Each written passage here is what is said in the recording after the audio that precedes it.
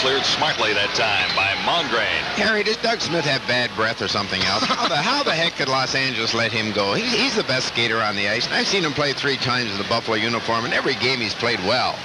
Well, Howie, you talked about the L.A. flu or the L.A. virus or whatever they get down there, and Smith was no exception. He was infected by it.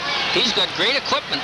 He was the first draft overall, I believe, or second one year by L.A., and they waited and waited and waited for that potential to materialize, and it never seemed to, and finally they got fed up and decided to trade him.